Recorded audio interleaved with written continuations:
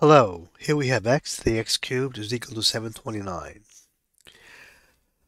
When we have something like this, what we need to do is find a to the a is equal to b to the b.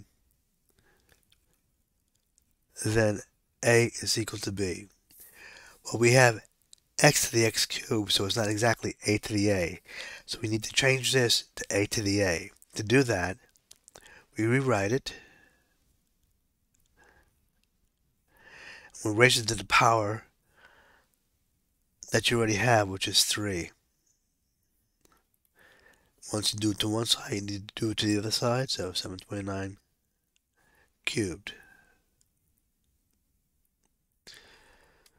Now we have another rule, x to the m times n is equal to x to the m n, which is also equal to x to the n times m.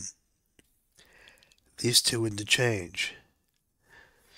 So we can interchange these two, x cubed and 3, to have x cubed times x cubed. I just interchange these two. And 729, same as 9 cubed. So 9 cubed cubed.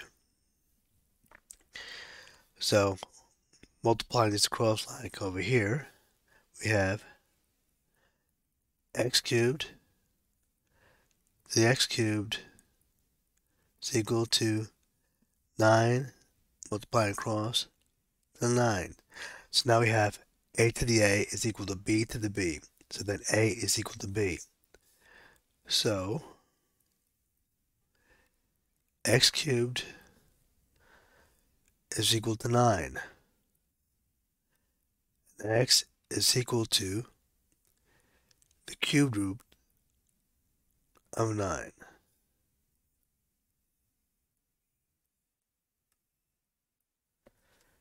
And that's the answer. Thanks for watching. Please like and subscribe.